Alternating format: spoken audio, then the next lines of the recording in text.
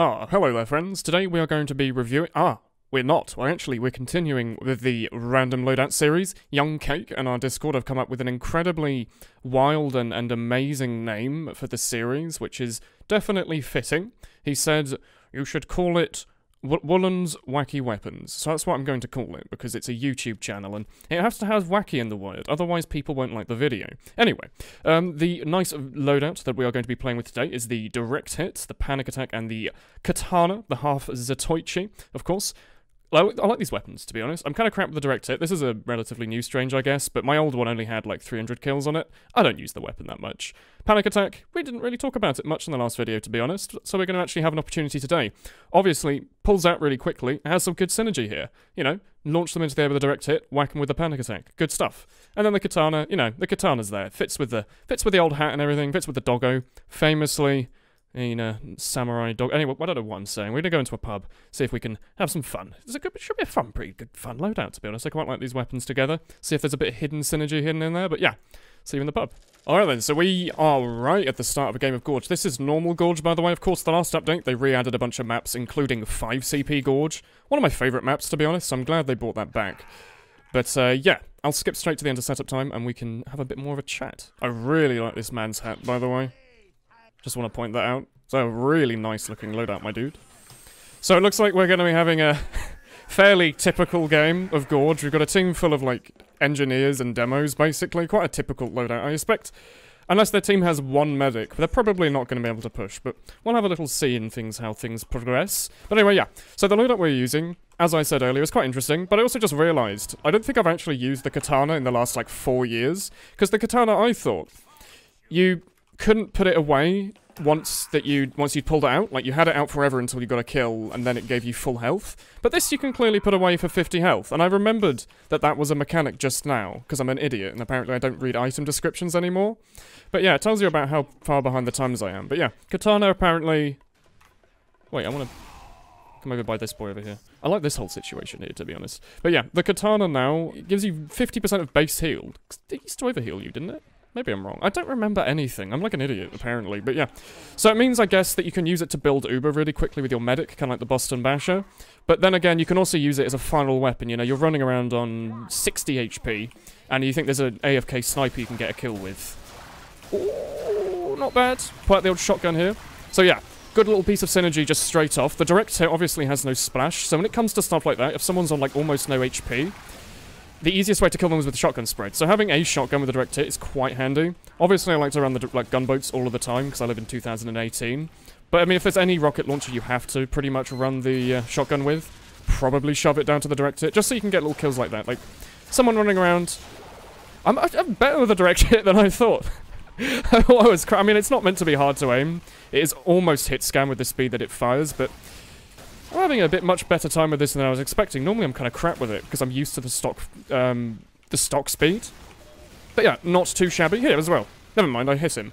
Normally, as I want to say, is I have issues hitting someone in close range. So I'll pull out the shotgun and go, ah!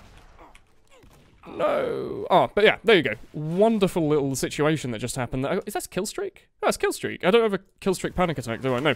But yeah, so you saw there at the end I was about to die. The speed of the panic attack allowed me to pull it out. I don't know if he was going to melee me again, or what was going on there, but I was able to pull it out very, very quickly and dispatch him quite quickly. The panic attack's really strong. I said it last time, I'll just briefly say it again. It's really good. Please use it. Like, it's... I don't know if people have decided yet if it's better than the shotgun or not, but if you're only pulling it out and shooting like 2 or 3 shots, it's almost certainly better. If you're at mid-range and you're using it like, you know, a kind of scattergun, chip damage, you expect to use all 6 shots, maybe the shotgun's better, but it's insanely good. There you go. Medic finishing him off, very, very good. I'm enjoying this so far, I've got to say. Don't play too much soldier outside of just rocket jumping, but I genuinely feel like the direct hit is so much... It's so stupid sometimes. Like, the fact that you can mini-crit someone in the air with a weapon that's easier to aim does seem a bit silly, to be honest. I always felt like maybe it didn't really need the kind of mini-crit situation. They already incentivize you to airshot by making airshots easier. I never felt like it really needed the extra incentivization. So, you see there, the man's using the splash damage to hit us behind a wall. We can't do that. Instead, we have to use our Bren and stay against the wall that he can't shoot. obviously. But we can't do that with a direct hit, because it's got short splash. That's how the weapon works. I don't need to repeat that 58 times, but I do need to come in here and immediately die, yeah. So what we might have been able to do there, does this thing do random crits? It doesn't do random crits. So yeah, an issue with the old Katana was obviously that it did random crits. And for some reason they had the range of the bottle. If you're playing Demo Knight, obviously, the swords tend to have longer range, and they fixed that since. The Katana just used to be a bottle that random crit and would fully heal you to max. So that was kind of nuts. The fact that it doesn't have crits means that... What I was going to say is maybe I'd done enough damage at that point that I probably had a pretty high crit bucket. You know, the little bucket that fills up as you do damage, and then when you roll for crits, the higher the bucket, the more your chance of crits. I was kind of hoping maybe I could get a crit and get more health out of it, but that didn't happen. We weren't in melee range, instead we're going to have to do a little flanking as the soldier class. Imagine that. Coming into a short room, fighting a boy, running away, going to the health pack. This man is a little angry. He's shooting at us and not the sentries. I'd rather you didn't. Maybe it's because I'm wearing a funny hat. Jesus, man. What's wrong? What I was hoping he was going to do is shoot like something else and not me. Don't stare at me. Creepy, man. I was hoping he was going to do is shoot something else so I could get the health pack, but I was avoiding running at the health pack. Because then I'd die to the splash. But what we need to do is check quickly. Hey, Demo Knight, don't mind me, just a friend. There we go. I wanted to check to see if there was an engineer. This map, they always have like 800 engineers putting sentry gun where we just were. So I'm always quite careful. That's my tip of the day. That's the woolly tip of the day.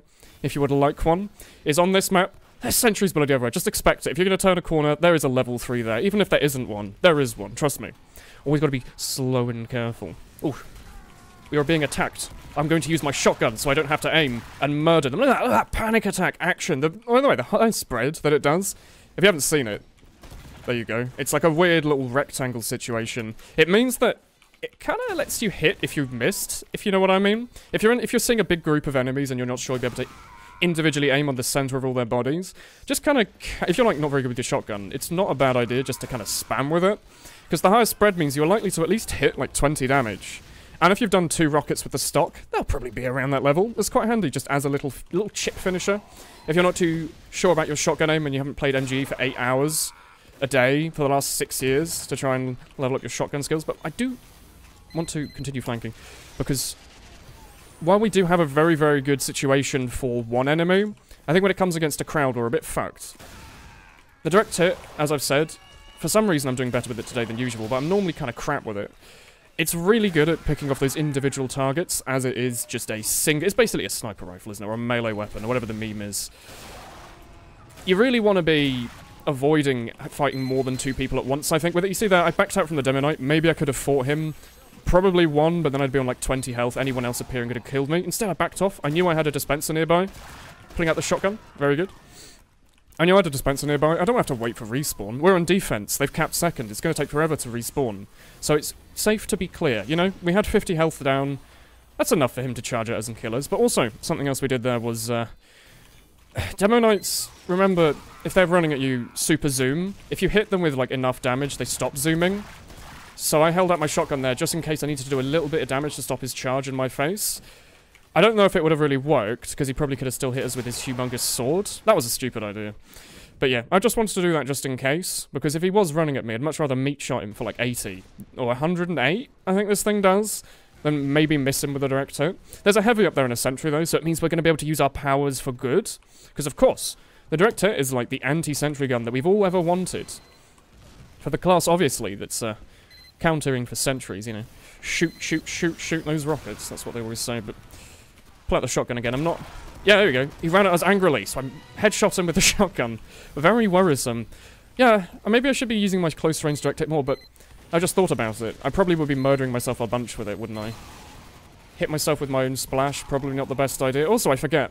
A lot of maps these days tend to, like, not clip these banisters, so I'm not used to having to bump my head on things. And normally, maps tend to be a lot more free movement, I'd say, I guess. This one seems to be a little bit more clunky, where like you rocket jump and then you smash your face on a roof and instantly die. But what I want to do anyway, is there is a heavy up there. He will be on around full health by now, I guess. I want to murder him with an air shot, or a crit, or a shotgun, or something, so I can actually get around to that sentry. He's what's stopping us right now. We could... There's no other flank. If this was 5 Gorge, we could have gone around there, I think. But we can't do that, unfortunately. So we're going to actually have to face him head on. They have an Uber? Maybe they'll go around us. Nope. Yeah, no, they're definitely going to Uber on that guy. So I'm going to, instead of going to the dispenser I keep going to, I'm going to try and go back to spawn or see if there's another dispenser over here. That was catastrophic. I nearly murdered myself with my own katana. Maybe I should be using the katana more. I'm kind of not really. I'm using the shotgun as my close range thing because it's a bloody shotgun. But maybe we should go and try and maybe kill some AFK snipers. Show it off a little bit. Where's the sentry gun? Can we see it from here? I think it's around there. There's a heavy. I don't really want to fight him in close range, but of course, if you didn't know, if you bop a heavy on the shoes, he'll go mega zoom up high, and it means you can get that mini crit air shot on him. And if you can do that, then you'll basically two-shot the heavy with your rocket launcher, which is insane. You are an angry boy. You see him, like, wiggling his screen around. I'm not very happy with that. He's using the command symbol from a MacBook as his name, so it's worrying me. I'm definitely finding the lack of splash starting to become an issue. What's that scout doing? I thought he was going to run out of the way. You see me doing like a little prediction. There's a spy, by the way. I saw me doing like a little prediction rocket to the left. I was assuming he was going to run off to the side, but he did not. Is there a heavy in that? That's our heavy. I just realised this, but it's... Bullet traces are all the exact same colours for every team member. It would be kind of... What do you think the game would be like?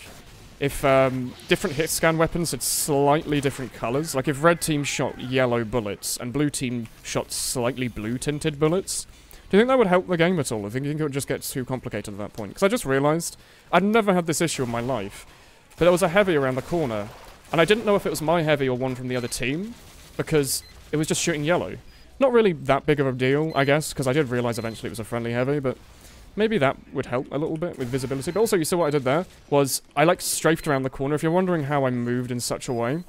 As strafing in TF2, my dudes. Holding down your strafe keys, you know, A and D, instead of W and S, forward and back.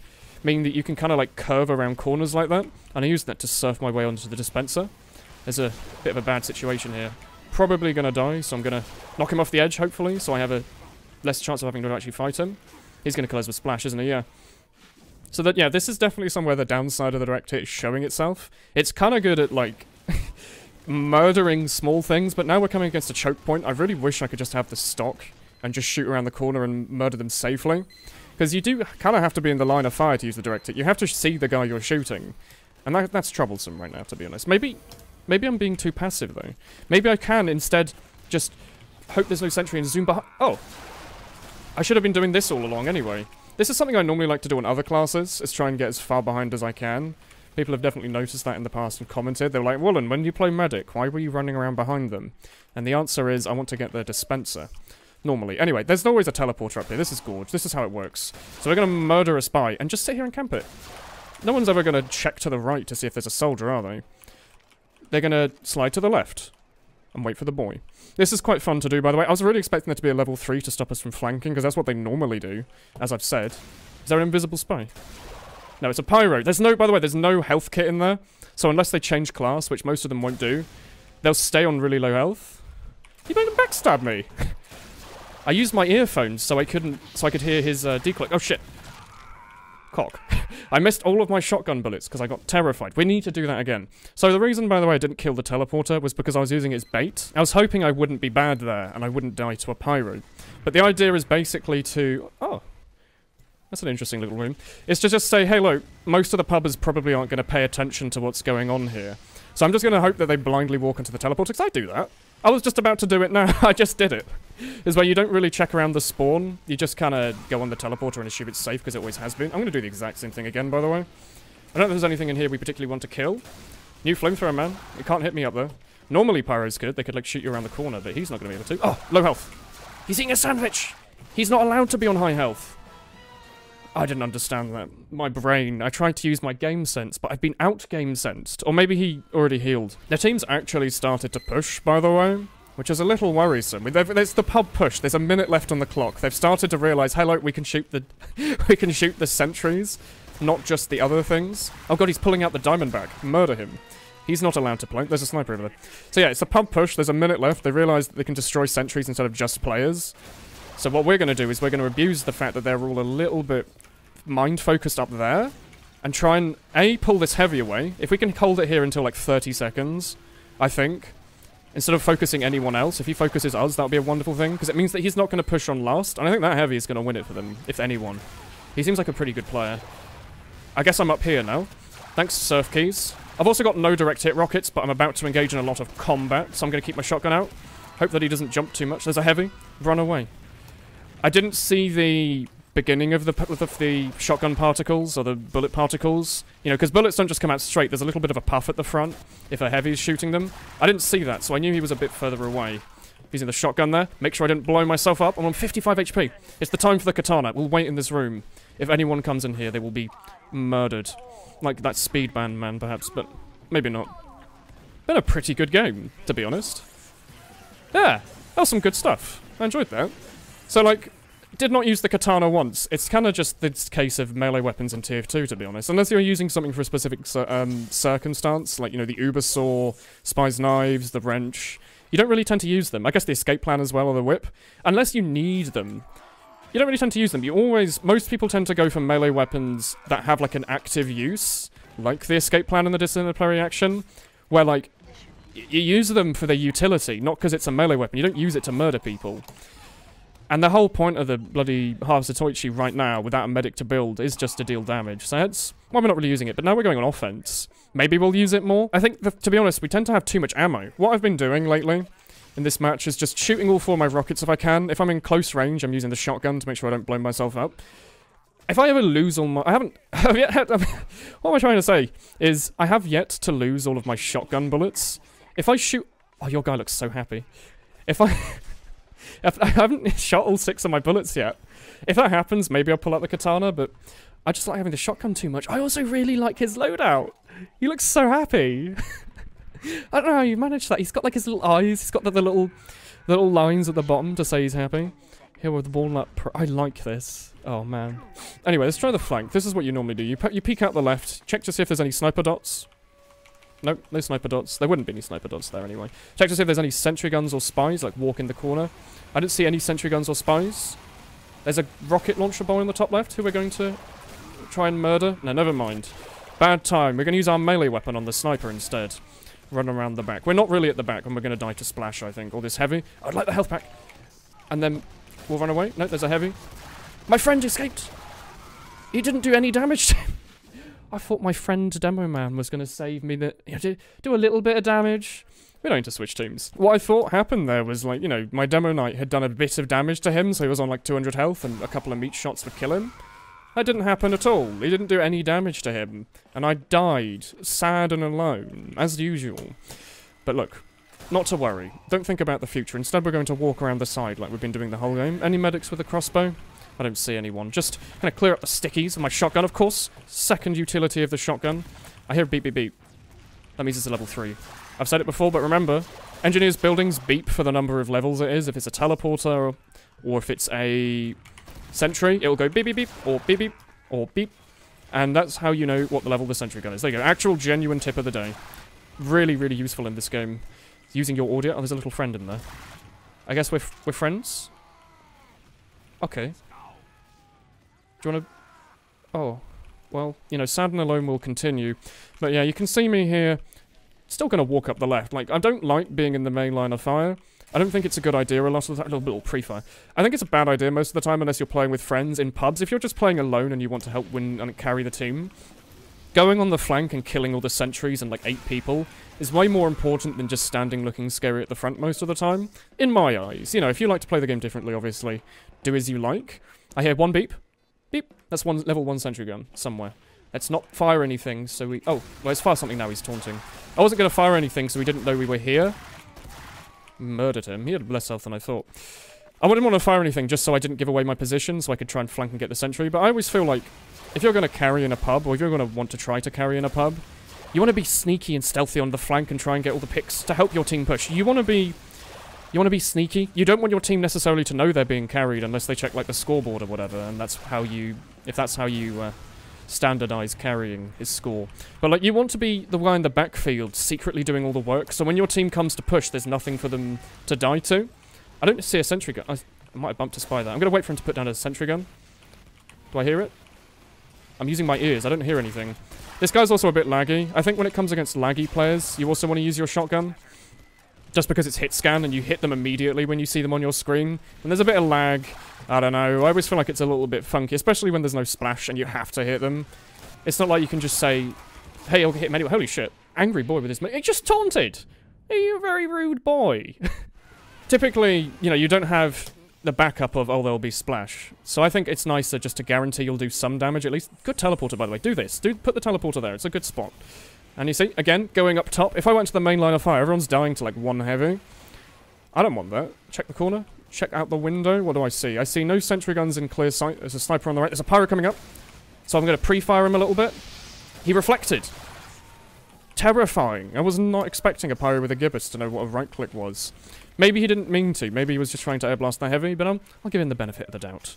Hence why I was pre-firing. Normally you don't really pre-fire pyros, because if they're good, they'll murder you and your friend. What are you doing, Spy? Using my shotgun, just to make sure he isn't walking through, because of that spread. If he was walking through, the spread would have picked up his invisibility watch. Also going to stand and wait a bit longer than usual, because once spies stare you in the eye, they almost always tend to come back for you.